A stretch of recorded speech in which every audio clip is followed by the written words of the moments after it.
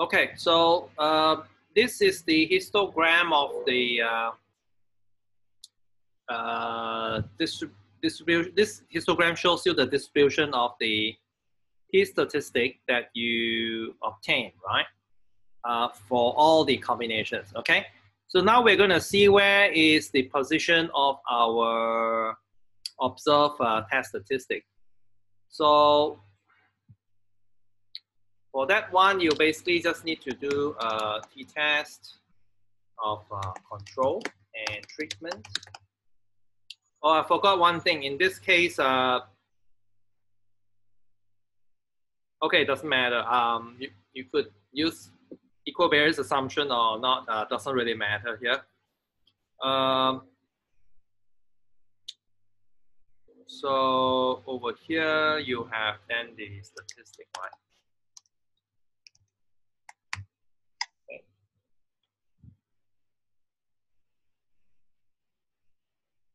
Right. So let's see. Okay, minus 2.68 something. Okay. All right. So I can actually put that in AB line V equals to minus 2.683. Run that. Okay. So it's over here, right? Okay. So it's over here. That means the p-value that you need to calculate will be towards the left side, right? Whatever you observe equal to or more extreme than it, right? So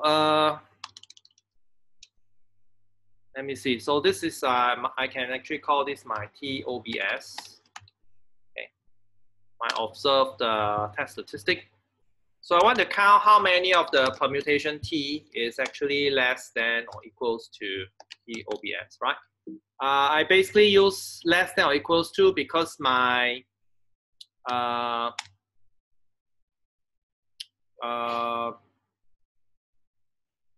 my TOBS is negative, right? So the more extreme side is on the left side, okay? You sum this, okay? This, you add up all the cases, and then you divide by, here is the number, the encode is the length, right? Okay, so that is the number of combinations, right? And then you multiply by 2, okay? So let's look at this value here. Oh, forgot to run this. Okay.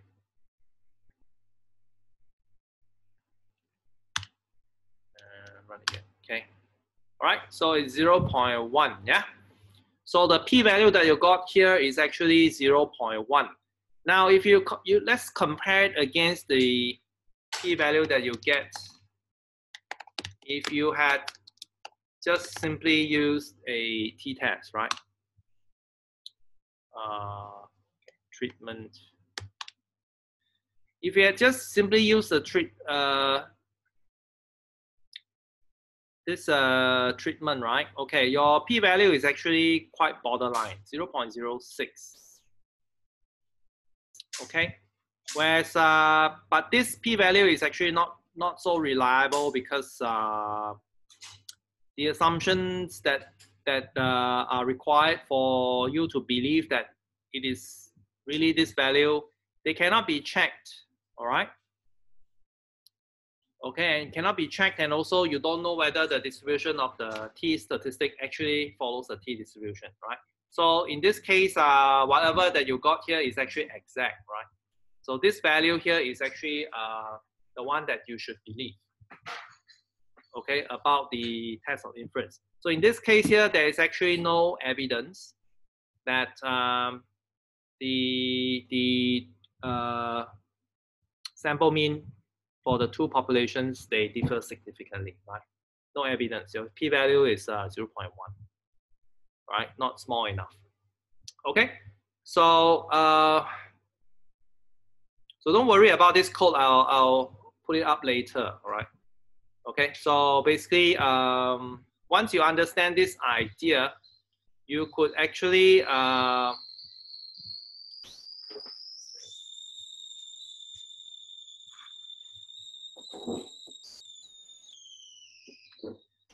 Okay, so once you understand this idea, you could actually adopt it to the case of ANOVA. All right, so that one I will put up the codes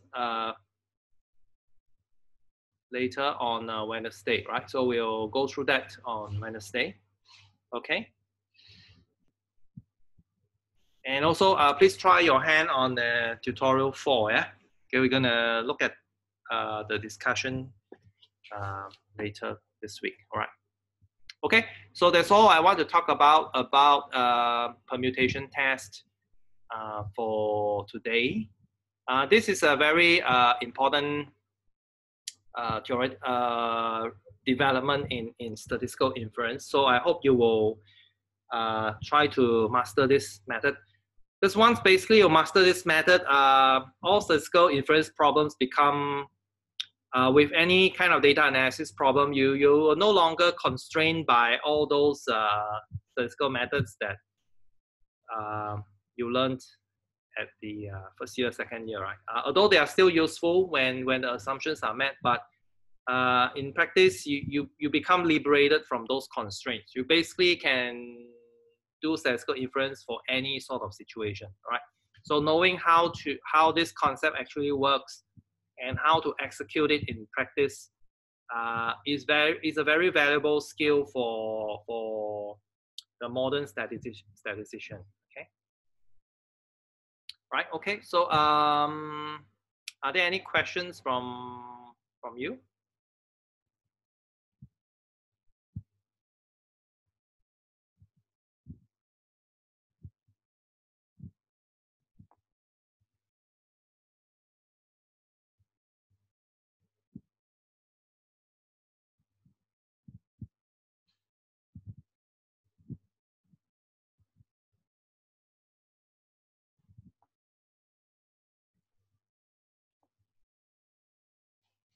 Any questions?